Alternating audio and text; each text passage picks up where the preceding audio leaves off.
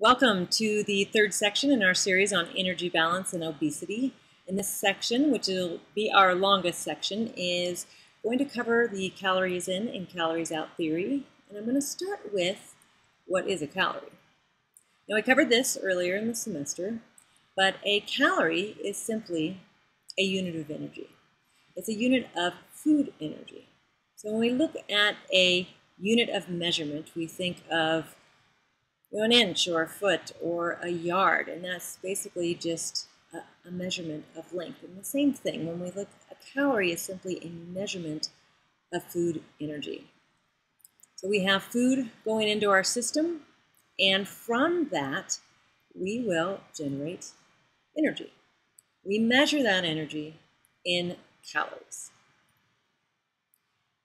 The energy balance theory is simply looking at the amount of energy that from food and beverages going into our system and the amount of energy that we expend. And this is the thermal effect of food, which I'll explain in a minute. BMR is basal metabolic rate, and then our physical activity.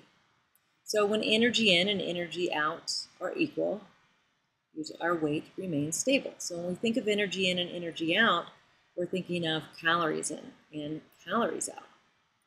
So looking at the calories out side of the equation, this is energy expenditure. The greatest portion comes from our basal metabolic rate. Now, our basal metabolic rate is essentially the metabolism, our general metabolism is the energy expenditure needed for all the unconscious activities that we have. We have to breathe and our heart's beating, we have to make enzymes and proteins, we are regenerating our tissues. So all of those factors that happen, all of the processes in our body that happen that we're not consciously thinking about, that's our basal metabolic rate. And that determines a large portion of how many calories that we burn, or essentially the energy expenditure. Now, there are many factors that actually affect basal metabolic rate, but very few that you can control. So we start with age.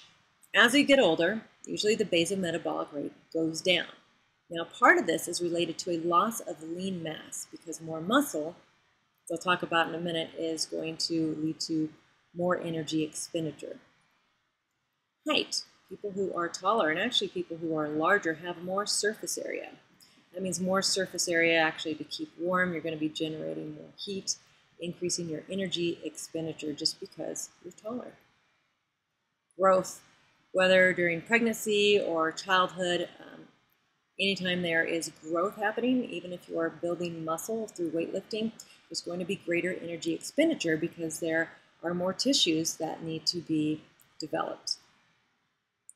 And as I was just referring to, body composition. So this is the amount of lean muscle mass that is actually correlated. Greater lean muscle mass is correlated with greater energy expenditure because for every pound of muscle, it actually takes more energy just to keep that muscle going, doing everything it needs to do, even at rest compared to fat. And it's not as if fat just sits there. It actually is metabolically active, but not nearly as much as muscle. So the more muscle you have on the body, the more calories you will burn at rest. Fever, any sort of sickness, illness, fever actually increases your basal metabolic rate. Stress will increase basal metabolic rate as well. Temperature. Colder temperatures actually require a greater basal metabolic rate because we usually, it's called a shivering thermogenesis, but you have to shiver, or it takes energy to make you shiver to generate more energy. So you'll actually burn more in a colder climate. Starvation and malnutrition actually decrease basal metabolic rate. And this is interesting because when some people go on very restricted diets, it's actually as if the body thinks it's starving, it's going into a food scarcity mode. It slows everything down. Okay, I'm going to do just what I have to do. So the basal metabolic rate goes down. And it almost tries to meet that calorie intake.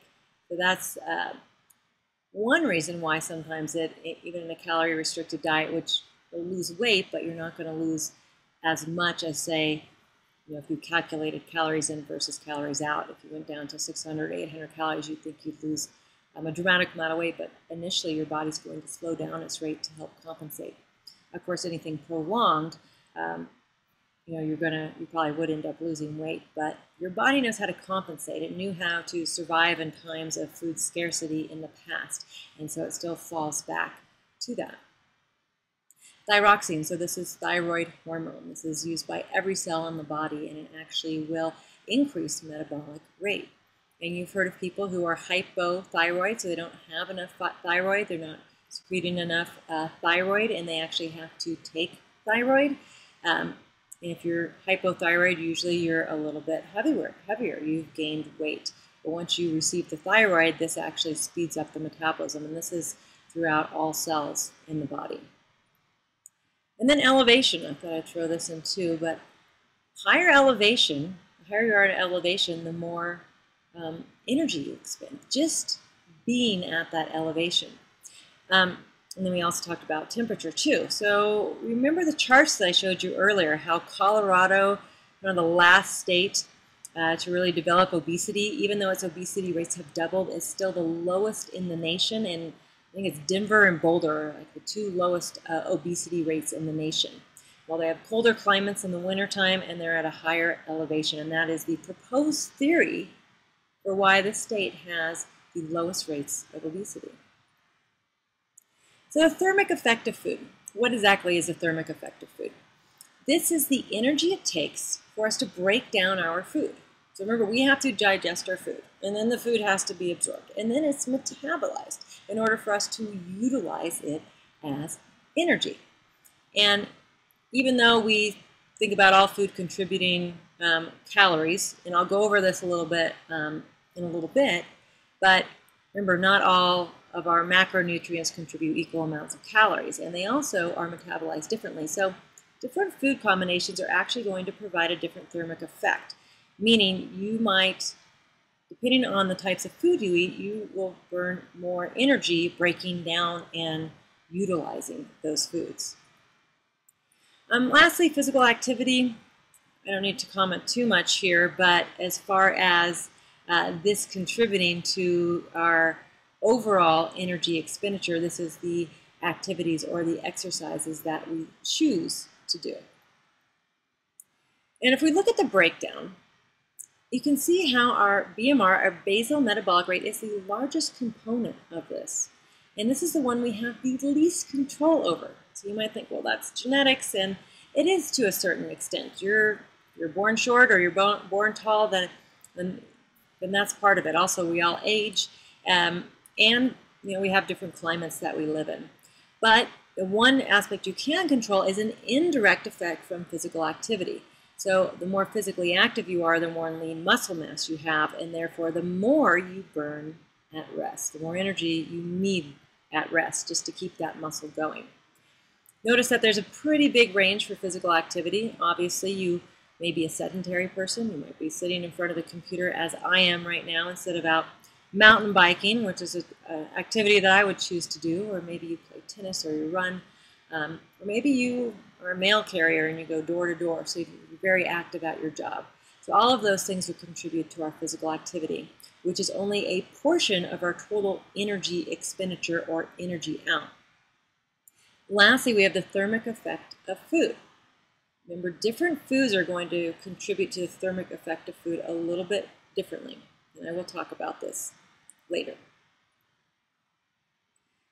want to talk a little bit about the calories in, calories out theory. And the idea is that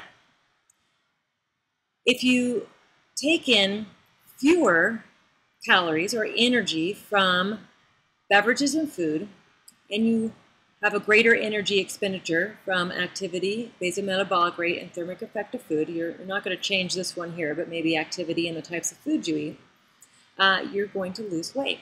So that's our theory. If you take in more energy or calories from food and beverages than you burn or you expend, then you will have weight gain. And this idea comes from the first law of thermodynamics, which is energy cannot be created or destroyed, and it only can change form. So the energy that we get from food is going to be utilized in our body, will be given off as heat. So we have that utilization. We're going to use it for activities, for our unconscious activities to digest our foods. And if we have an equal amount, equal in, equal out, then we won't gain any weight. We take in too many calories, we don't burn as much, then we're going to have weight gain as it shows here. Now this is the traditional way of looking at weight gain and weight loss. Now what I want to do is maybe point out some flaws in this theory. And this is based on some of the reading I've done from Gary Taubes, who wrote Good Calories, Bad Calories, and Why We Get Fat. The idea is not that the first law of thermodynamics is not true, because it is. The calories in should equal the calories out. But it's the idea of cause and effect. And right now, we think about it as if the cause is taking in too many calories. Or the cause is too few calories going out, so you're not burning enough. And the effect is gaining weight. So we have weight gain. So we have you eat too much, you exercise too little, you gain weight. Now, essentially that means you become larger. The idea is that the cause is eating too much, the effect is gaining weight or becoming larger. But let me ask you this question. Do children grow larger because they're eating more? And when children grow, they eat more, right? And we know that all children grow. Or are they eating more because they're growing? And why are they growing? Are they eating more because of hormones? Well, hormones are what make children grow. And children are eating more because they're growing, not vice versa. They're not eating more and that's causing them to grow. They're growing because of hormones. So is it possible that people eat more because of hormones? So if you kind of flip this around and think of it as a hormonal imbalance is the cause, the effect is consuming too much food, and the result is becoming larger. Now, this is more of a hormonal theory of weight gain or obesity, and prior to World War II, this actually was a more commonly believed theory. No one knew what was causing weight gain. The Germans actually had done a lot of research that thought that maybe it was a hormonal imbalance. The idea of the first law of thermodynamics and cause and effect kind of took hold too. So there are two competing theories. But after the war, no one wanted anything to do with the Germans. And of course, a lot of their research and laboratories were probably destroyed. And a lot of that got lost. That theory got lost, the first law of thermodynamics, the idea that taking in too many calories and exercising too little caused people to become larger. And that's our main theory now. And again, it's not that the first law of thermodynamics is not true. It's all about the cause and effect. So if people are taking in too much food, we have to think about why and how, and that's what I want you to think about. And if we look at this, I'm going to start with what I've been talking about all semester, and that is the idea that refined carbohydrates, remember this is our cereals and grain products and pastas and all that processed food, refined grains, can cause a hormonal imbalance. And I'm going to review this from our carbohydrate chapter. Remember that if you take in a refined carbohydrate, and let's just say a bagel, and this is our blood glucose, this represents glucose right here, that when you take that in, that is a very highly digestible starch. It's very easy to digest. And boom, it gets absorbed and the blood sugar spikes. So this is all the blood sugar, and it goes up. The response from the pancreas is to release insulin, and it's going to have to release a lot of insulin. So we have high sugar, high blood glucose, and high insulin. Now remember, the role of insulin is to bring that glucose into the muscle, the fat, and the liver.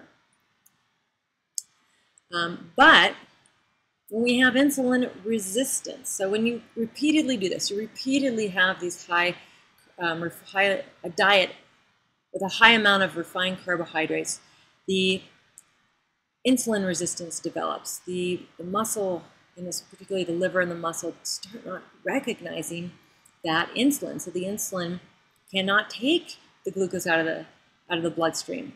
So now it gets in, we have a really high blood glucose. And remember I described it like the little boy who cried wolf. And if you have a little boy coming and knocking on your door and the first time he screams, you go, oh, I'll go out and see what happens. And then he giggles and runs away. Well, the next time he does it, you're less enthused. And by the third time, you don't even answer the door. By the fourth time, you don't even hear him knocking. Well, you've become resistant, you know, to this boy who's knocking. It's the same thing with the cells. If insulin comes knocking and keeps coming knocking like, hey, hey, hey, let me in, eventually the cells are like, nope, I'm not going to listen to you anymore. So the cells, particularly the muscle and the liver, no longer really have a response to that insulin. So there's a very slow process of that glucose being moved out of the cells. Very hard to get it into the muscle. Unfortunately, it does promote fat storage. So you end up having more fat storage because insulin promotes fat storage. You have less glucose in the muscle. So the muscle wants to have energy to do activity, but it doesn't. So that individual who has insulin resistance does not have energy to exercise. They're consuming this food and they're storing it as fat. So we try to think of this calories in, calories out theory. Well, yeah, the calories are going in and they're going somewhere, but they're not being utilized for what we need them to be utilized for. And what happens is you end up driving down the blood sugar. So the muscle doesn't have the glucose. The blood sugar drops. Of course, we're going to, stimulate hunger this way without having a low blood sugar. We're going to store more fat. So again, people are eating, but they can't utilize that energy to do the things that they want to do. So this is where the hormonal balance comes in, driving somebody to eat, but not being able to utilize those nutrients for what, the activities that we want. Now I'm going to go to fructose, because fructose actually has an independent effect. Now, we think of refined carbohydrates, and of course that's all of our starch-based foods, most of the refined grains, and our products like our breakfast cereals. Now fructose, whether it is added from any type of added sugar, whether it is honey, whether it's organic cane sugar, high fructose corn syrup, just sucrose, any of those things that have fructose in them, you're going to get a huge dose of fructose that goes to the liver. Now what's interesting about fructose is that our body really doesn't need it. We need glucose. We're just getting it in way too high of doses too quickly, too soon, and that causes a hormonal imbalance. With fructose, we're getting these large doses of fructose from these processed foods, and the cells can't use fructose. At least with glucose, every cell can use glucose for energy before insulin resistance. But with fructose, the cells really can't use it, so fructose goes right to the liver. Now the liver gets overloaded with these high doses of fructose coming from processed foods with added sugar. And the liver ends up making fat and storing fat and getting loaded up with fat within the liver, packaging it up, sending it out as fat into the bloodstream as well. And there are a few other processes that happen, such as increase in uric acid and depletion of the energy in the liver. But it has this independent effect that more research needs to be done, but could be an independent factor for contributing to obesity. So it's definitely part of this process of obesity and with causing hormonal imbalances. What I want you to think of as these hormonal imbalances actually end up driving our behavior. And I forgot something. Fructose causes insulin resistance in the liver. So that's what really contributes to the hormonal imbalance. Now, hormones really drive behavior. We're going to go over behaviors as far as appetite controls and hunger next. But these hormones drive behaviors. For example, insulin will actually help control satiety. So even though we have these high doses of insulin when we eat, say, a starch-based meal, at least insulin is going to signal the brain and say, hey, there's food. Stop eating. With fructose, we don't get that.